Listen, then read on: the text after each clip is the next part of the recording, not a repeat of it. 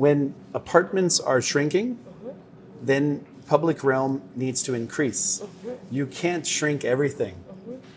We people need the places to kind of do what we enjoy doing, and so it's a balance, and it's about, the question should be about how do I increase a higher quality of life, and that could actually be in having smaller bedrooms.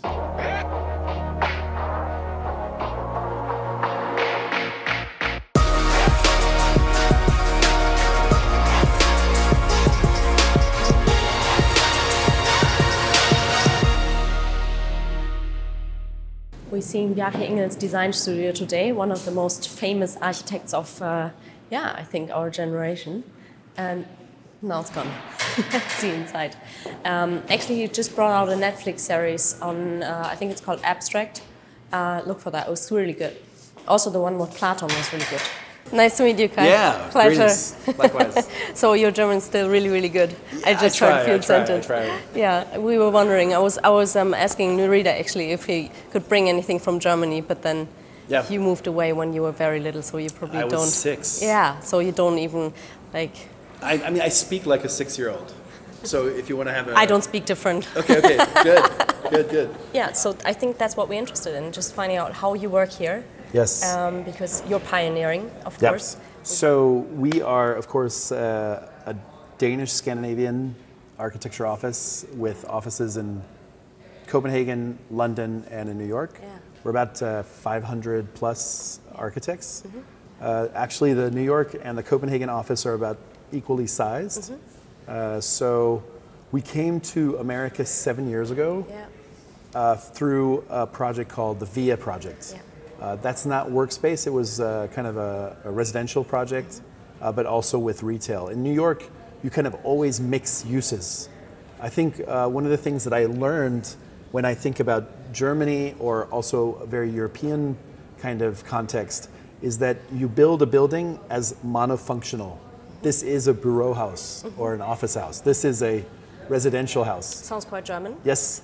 And there's not the kind of masala mix or blending in. There's like not the excitement that actually taking different programs and putting them together that you see in a city like New York.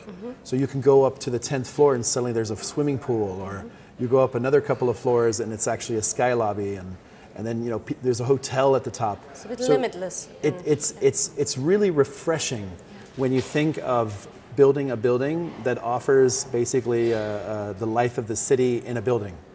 And I think that the Wework idea is actually how to think of this complexity that is life and actually start to put that all together in a building. So that's why they're getting into education. So we designed the Wegrow school for them. Didn't know that, They are into co-living, co-working, markets so that you can go shopping and get your groceries. So it's about how to design the life that you want to lead and raise, in a way, a quality of life instead of running from one mono programmed building to the next. Because then you're spending a lot of time running from one to the next. So I think in the future, one of the things that I think we have taken away, where Wework is actually teaching us, is how to find joy in complexity, and that is a good thing, and that these things all together also make for an exciting kind of lobby and space. So in terms of complexity, this seems so, like the workspace here seems really simple, but then again also really. Yeah, so our own workspace, we moved here, this is Dumbo, so we just outside have the Brooklyn Bridge Park. This is a 100-year-old building. The inventor of the cardboard box, are you kidding me? Is in this building. Oh wow. 100 years ago, or 120 years ago. He built a series of about 6 to 7 buildings. And that's what these buildings were built for, was the production of the and the warehousing of cardboard boxes. So that, of course, moved out.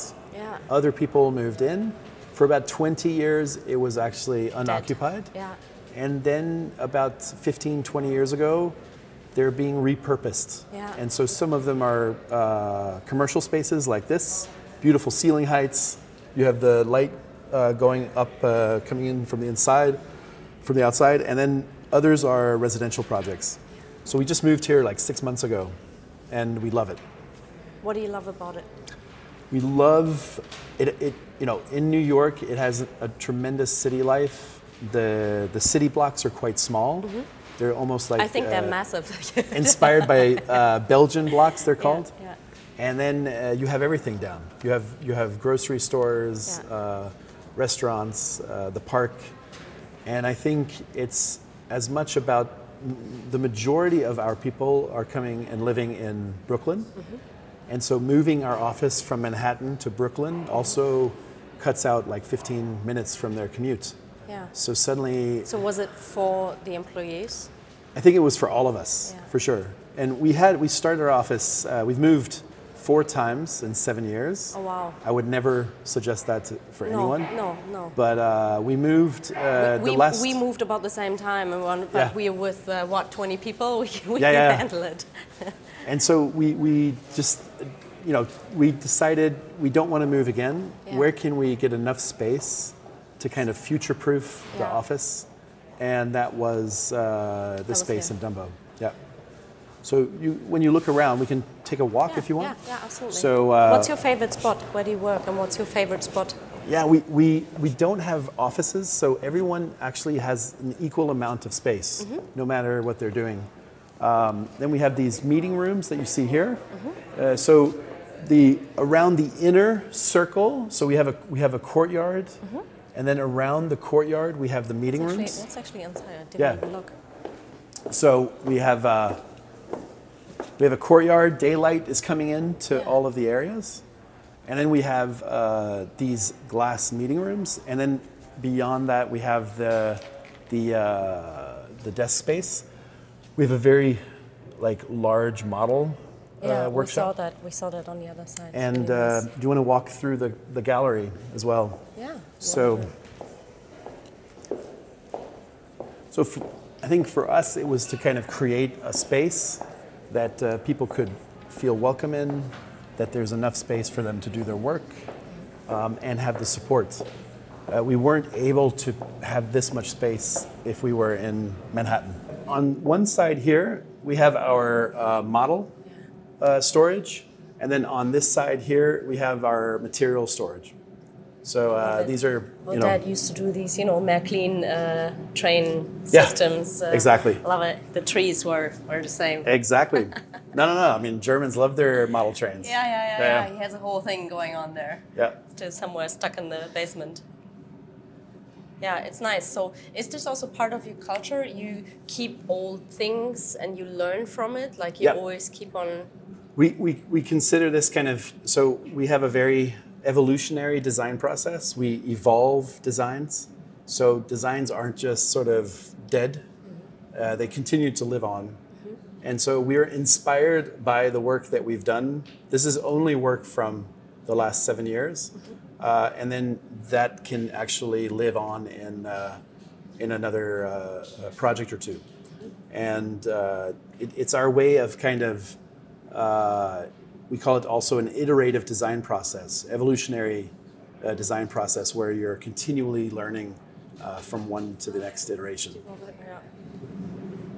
So you were saying that we work we live, of course, and we educate and everything. So where's this whole journey going to? I think that what Wework presents is a new type of client, one who is not only interested in building buildings, but building communities. So because Wework now owns over 50 buildings in downtown Manhattan, they're now also interested in how all of those buildings are connected. They're now also interested in the public transportation system. They're interested in much larger urban issues because they are now interested in all buildings working at their optimum. If you only have a certain, single kind of buildings that don't necessarily communicate or are not really connected, you may not be interested in those things. At Wework, you're a member of a community. Right. And so you can go from New York to London to Santiago to Shanghai. And as a member, you can use their facilities. You can sleep in their co-living places. You can shop in their WeMarkets. So you're suddenly, you have a much larger kind of feeling of what home is. And I think that will appeal to those kind of, global, transglobal kind of companies, and for people who actually want to think about keeping a smaller footprint and being effective in different places. How do you think the whole digital development influences that? Because now that you say it, I get the impression the more complex the world gets on the digital side, talking about AI, Kai, everything, the more simplicity, the more community maybe, the more so coziness. Screen time versus real time. What is your idea on that? I totally think that that we will seek out social events, social kind of places, and they can be in our homes or maybe they're also out in the city. So I think when apartments are shrinking, then public realm needs to increase. You can't shrink everything. We people need the places to kind of do what we enjoy doing, and so it's a balance, and it's about, the question should be about how do I increase a higher quality of life, and that could actually be in having smaller bedrooms, because you only spend a certain number of hours and you don't use them all day long. So how can I effectively use a bedroom space, and how can I transfer some of that space into other spaces that then actually have a much more useful It's a very good question. I was just thinking of, I don't know if you're familiar with the Hamburger Knochen, the old apartments you get into. You have 1, 2 rooms, very classic. And we set up in a very classical room. We have a kitchen, we have a living room, we have a dining room, we have a kids' room, we have a parents' room. And I feel like the dining room, for example, we use it like once a year, Christmas, on the 24th. Yeah. So I'm thinking, like, get rid of all the chairs, get rid of the tables, so let me sit on the floor. No, but imagine now in that same apartment building, the hallway could be increased, right? And you have a more generous hallway than the usual small hallways, dark, possibly. So very dark. The hallway suddenly can become a social space that during Christmas, everyone brings out their kitchen tables, throws it into one long, and has a big fest where it's like all having Christmas lunch at the same time. Nice. And this is actually a building that we've designed in Copenhagen, where we made a kind of balance with the clients. We said, we're going to save you from doing a corridor on every level. We're going to do one every third level. I think it was in the Netflix doco also. Exactly. Was it? Yeah. And so every third level, there's a hallway. But then we said, we're going to make the hallway wider because we're saving you a bunch of hallway space. And the client said, okay, what happens on rainy days? Kids play soccer inside the hallway. Yeah. And they're getting to use their bodies and their energy, which on rainy days kids can go berserk. Yeah. Or do you have kids? I'm having my first child in March, so in 2 months. That is so. And I can tell you, I have 2. Yeah. And it's crazy how they open up my way of thinking, my point of view on things, because with my daughter especially, I tell her, sit still on the chair. She's turning 4. Sit still on the chair. Don't move. Like, don't play. Don't play on the floor. But it's amazing to see how they sit on the floor and they integrate every single piece that is there, and they just being creative and experience physical. They build with like wooden thingies. Or they build a fort. Yeah. Right. Yeah. Inside a room. Yeah. So that should teach us that when we have a physical space, we could still make little temporary structures and use them in a different way. So just by inheriting the physical place of a Hamburger Knochen, it doesn't mean that you have to live that way. You can actually start to reimagine how that actually is used. So that the dining room... Get ready, I'm tearing down walls. The dining room suddenly has a much greater purpose. And it can fulfill so many more things. in the way that people live. So where do you live? Do you live in Brooklyn as well? I live across the streets here in Dumbo. Yeah. So everything is very efficiently on. It's very. I have a 2-minute commute for New York. That's pretty. That's pretty short. Nice. That's really short. Yeah. And you were talking about finding joy earlier. Where do you find joy, except at work? I think for me, I have a very. I'm very privileged in that I'm representing all of our offices. So Copenhagen, London, and here. So I get a chance to actually travel between the different places. And that helps me make also certain connections between things. I'm also making sure that the people in the different offices feel kind of a real connection. How?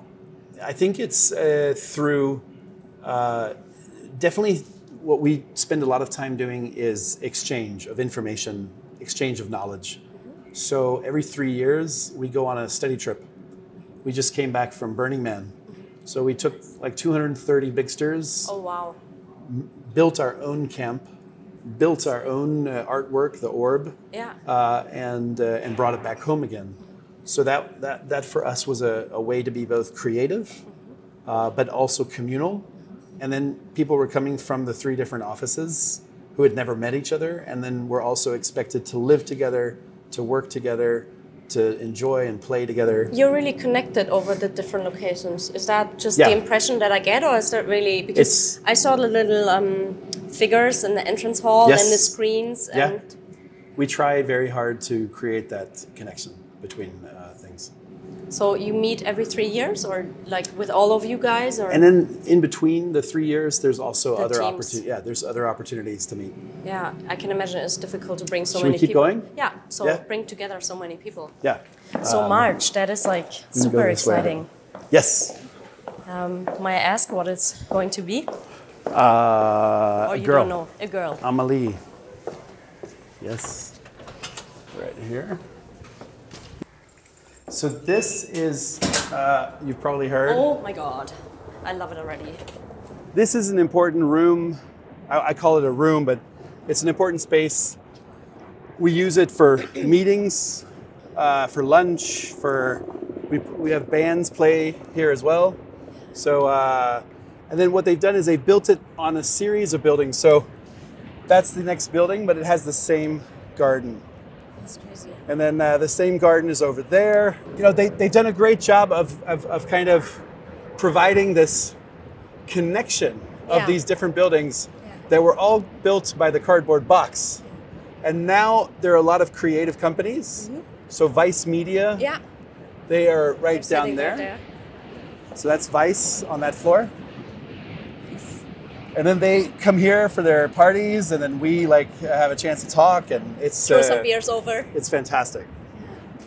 It's incredible. It's such a different. The atmosphere is insanely different. Yeah. Yeah, than downstairs. So you have the Manhattan Bridge, and then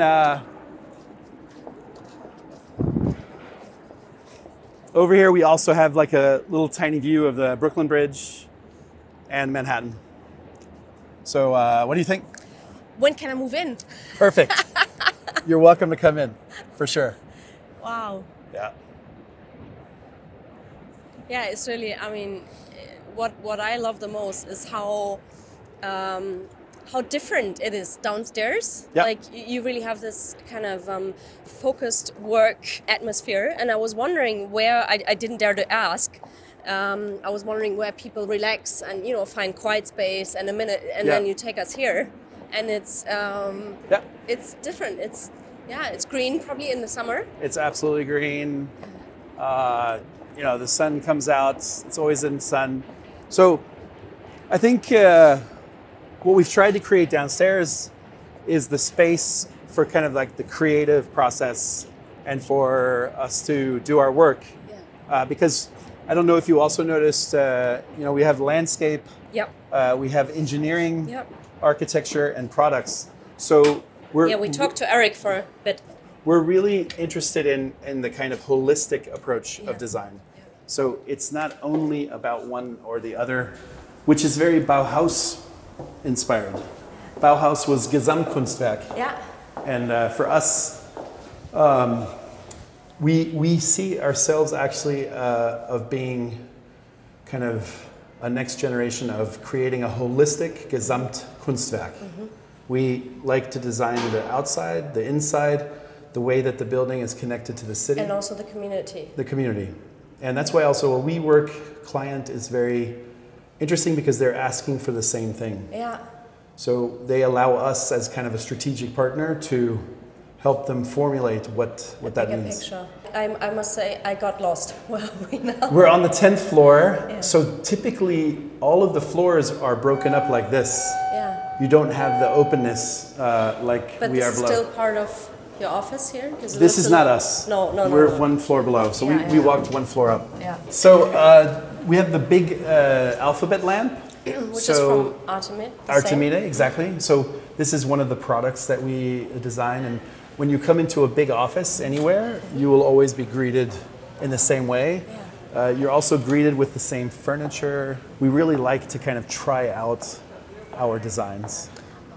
You liked it? Yeah. Well, no, to be honest, I hated it because I'm still jet lagged. When I look at it, I can go crazy. But I heard you love it, so I need to ask. Oh. So it's 344. Wow. It's a Swedish artist group called Humans since 1982. And they are kind of digital information artists. Yeah, so they're looking at kind of like high tech, low tech. Yeah. So this is taking an analog, system, timekeeping, and then bringing a kind of a digital twist to it. It's crazy. Yeah. Well, now I love it too. You can definitely stare at that for a long forever. time. Yeah. And the clients like Google, also we've got 7 projects that we're currently doing with Google. Yeah. Another client like Wework that kind of pushes us to think about what the future is about. Yeah. The future of workspace. What is it about with Google? With Google, I think a lot of it is just the where innovation occurs is not a person in front of a screen. Innovation occurs in interaction. It can be a group of 8 to 10 people. It could be in a hallway, in a stairwell, in the cafeteria. So what Google is doing is always kind of reinforcing that kind of social exchange in its architecture, in its placemaking. And so we're designing it like a big top tent, like a circus. And then you have all of these like people doing amazing things in that circus tent. And then all of the support functions like meeting rooms, bathrooms, and cafeterias, they are all kind of hidden underneath because what it's all about is the people. And the people sort of seeing each other, making that connection of, yes, yesterday we had that conversation. And then again, the hallways are wider so that you have the chance to actually sit in the hallway. And then there's like all of these meeting places that are informal. Is it already in like modeling or is it in the hidden section? No, it's right over here. We've been working with them for 5 years. We developed together with Thomas Heatherwick the master plan of Mountain View. And then this is a cutaway model that's showing you, to scale. So these are people. There are about 5,000 people working in this tent structure. The spaces that I mentioned below, like the meeting rooms, are underneath. And then you have these kind of areas with stairwells and trees that allow you to sort of move from the top to the bottom. And then it's really about standing here and being able to see every single and desk. It still gives you the the openness, the transparency. Yeah. A lot of transparency, a lot of daylight. This is a very different type of, you can see here, it's a very different type of space than what they are used to in Silicon Valley. Typically the buildings are like very kind of dark because they're driven by cheap construction and darkness because they believe that everything's about the screen. So there wasn't a high level or quality of space.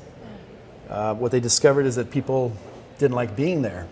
And so now all of the tech companies are, in a way, designing better places. Do you think there are going to be screens in the future? Oh, of course. I think so. I mean, unless you can start to read off of your body or off of your eyeglasses. In fact, talking about relationships and interaction, yeah. I mean, we're trying to open up spaces to collaborate more, to interact more, yeah. and then we put the screens in front of our faces and in front of our, in front of the people. So I find that quite interesting if that's gonna disappear. Well, things are always in flux. Things are always, I think, changing. So that's a part of it. Well, we can. This is a project in Toronto.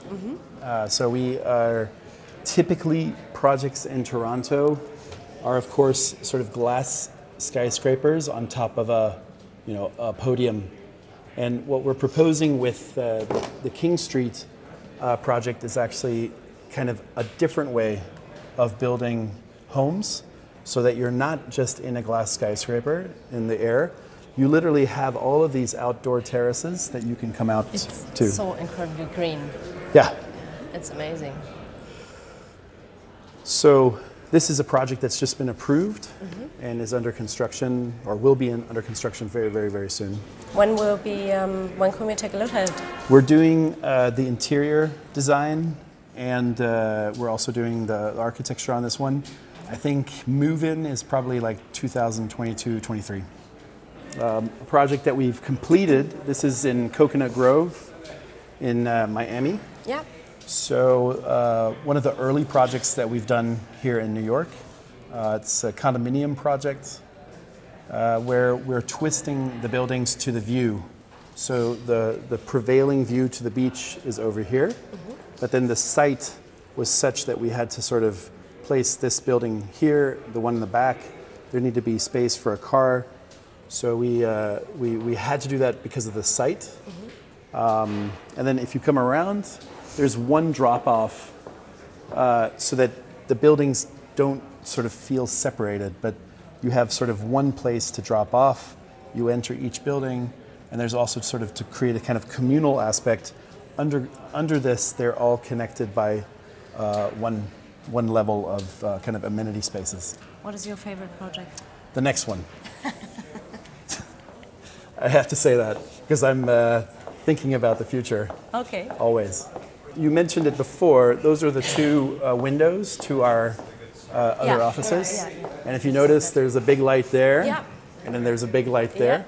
So we have. Is it a special? It's LED. Light? Yeah? It's LED lights. So these are long-lasting lights. Yeah, and it's for focus work. Like, is it daylight or what is it? We have a light level. It seems to be really light. Yeah, like, we have a pretty high light level so that what you're working on the desk, you have no trouble seeing. And then just interestingly enough, we're right here with the Wegrow school. This opened just a couple of months ago. From concept to completion, 9 months. All of the furnishings that you see are all bespoke, tailored to the project. No right angles, so it's very influenced by the Montessori education. Yeah. And so we wanted to create a space that worked at many different levels, from kindergarten to 4th grade, and really kind of also speaks to the values of the We community. Yeah. So there's no meat that is given. So it's a vegan diet.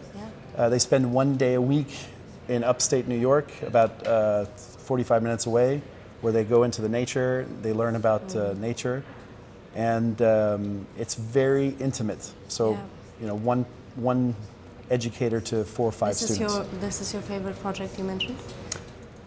This is, I would say, a pretty interesting one from an educational standpoint. We are this year finishing a high school, a kindergarten, and a university project, all within about 6 months. Wow. So we haven't had many educational projects before. So this is really our chance to kind of show how we as designers and thinkers of space actually think about these educational environments. What do you think about the Montessori program? Yeah, idea. I like Montessori schools. I visited, I didn't personally have a Montessori education, but I've visited quite a few. Friends of mine have also designed some Montessori schools in Arkansas. Mm-hmm. And I have to say that Fröbel was also a kind of thinker. Mm-hmm. I've also visited this school in Switzerland outside of Basel that is also about sort of thinking about space. I think kids don't learn about space in typical kindergartens or education. They may get some blocks and they build walls and things.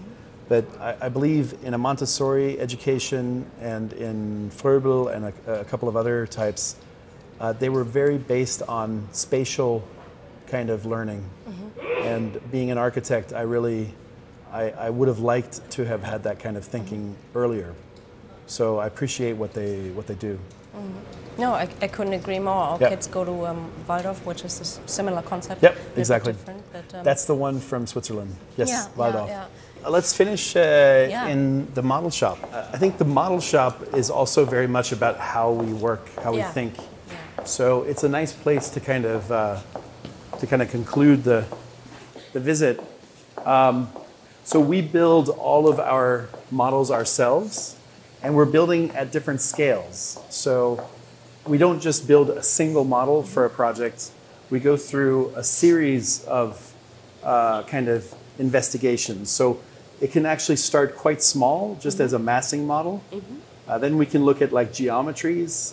Then we can look at like solar shading. So this piece here is just a tiny section of that. And then even later, we can go into a construction model where we're actually looking at what type of materials. Yeah. So this is the Google project that we just saw, but just a small section. Wow.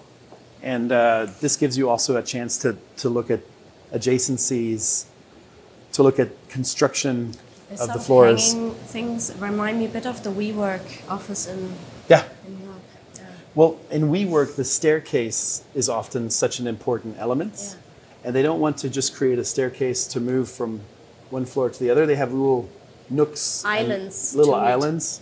So that's also what Google has taught us, is that people meet, and then if they can sit down somewhere, then they have a conversation that's very, very important to everything. So I hope that I've shown you a range of... It has, I don't know how to put this in words. It's been so inspiring, really incredible. Good. I loved it. I hope we didn't steal too much of your time. Not at all. No. Not at all.